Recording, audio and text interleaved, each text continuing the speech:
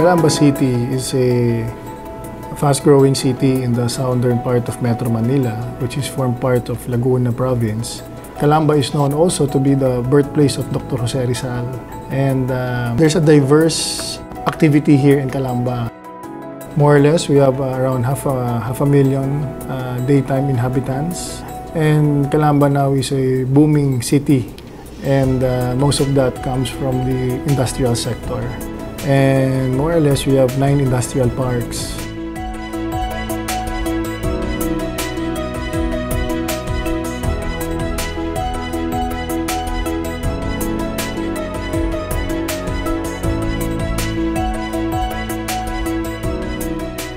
The very purpose or the very objective of this K-12 program is to produce holistically developed Filipinos endowed with the 21st century skills. Whatever track or whatever path they take in life, we would like to be sure that what we have developed in them in the senior high school would be very relevant to their lives in the future.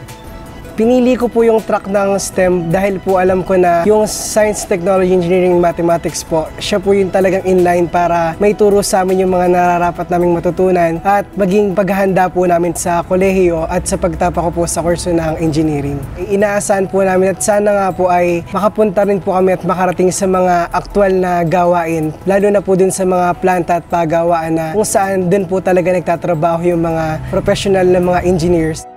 In their grade 11 and 12, we wanted that the skills to be taught in school should match with what is expected, with what is required as far as our locators are concerned. Our manufacturing locators needs students or workers with good work attitude and values. And that makes us interested in this program of the national government, which is popularly known as K-12. We are manufacturing industry for using scientific technique. However, to operate company, human resources or general affair, of course, accounting, it needs more wide range of education system. The industry partners were very clear and very definite on the competencies that they require from their students who would be graduating from the senior high school program. It was a challenge for us to accept the partnership because that means we would review the curriculum, we would enrich the curriculum, and we would try to contextualize the curriculum based on the needs of our students and the partners, of course, to make the senior high school program relevant to the lives of the students. When we had our meeting with our stakeholders, these are the different issues that are being transpired. Most of the incoming employees are very poor in mathematics, especially for fundamental operations. When it comes to protocol, hindi nila alam kung paano ba talaga ang gagawin, sino at ano ang kanilang gagawin at bakit nila ito gagawin. Actually, we are engineering-oriented company, so we need a more good skilled engineer and experienced engineer. However, unfortunately, some weakness of our educational system, the score in the entry or applicant, the mathematics is weaker than another country. So we have to emphasize strong implementation of the mathematics curriculums here in the Philippines. Nakikita nila na kailangan ipasok talaga sa curriculum natin yung kanilang mga pangailangan na to avoid mismatch in education. From that, we harmonize the existing DepEd curriculum with their needs. So dito na nga nagsimula yung tinatawag natin contextualization of curriculum. In that scenario, we didn't put anything away. Ibig sabihin, wala kaming tinanggal sa curriculum, but we enriched the curriculum by incorporating the different competency needs of these identified companies.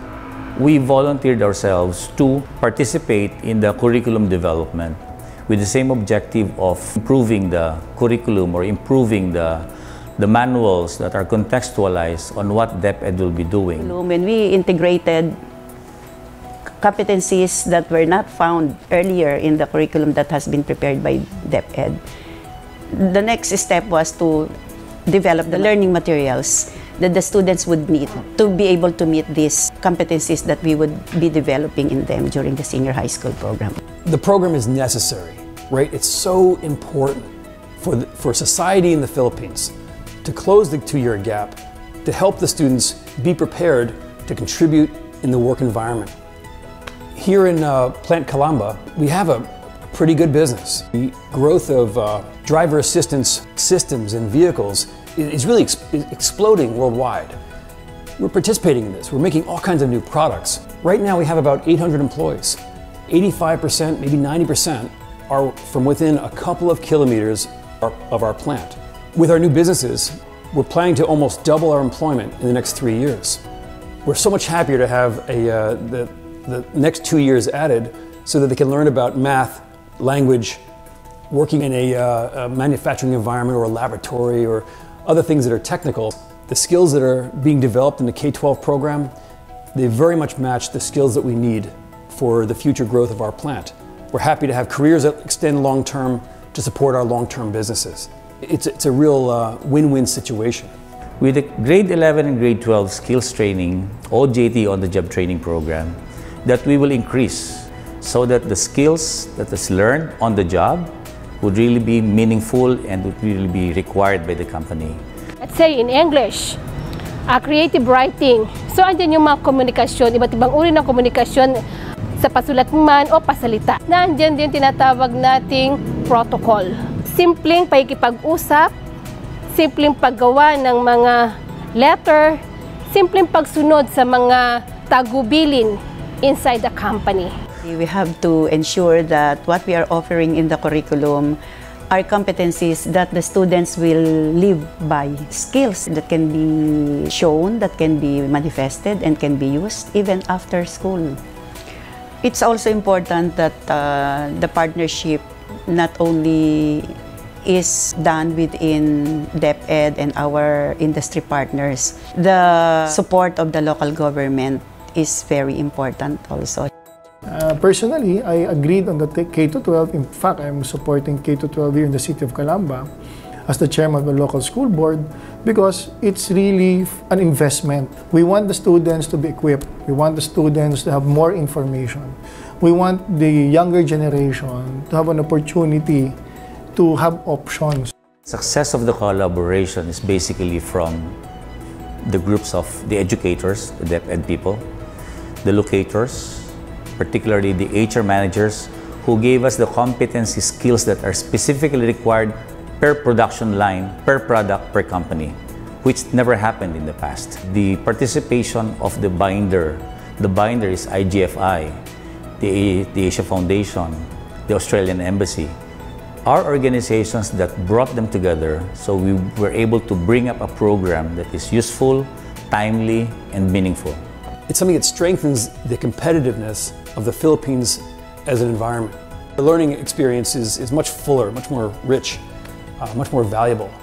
I think the preparation and when the students here together, it really prepares the student for life. I believe is a historic event in the educational system of this country that would bring us to the levels of the other developed countries, particularly in this part of the region. I am also inviting or encouraging the rest of the divisions to also get into the same partnership that we have had with the IGFI, the Asia Foundation, because this is really looking into the lives of the students now when they are in the senior high school program and even after they graduate from this program. They can make use of all this in their future lives.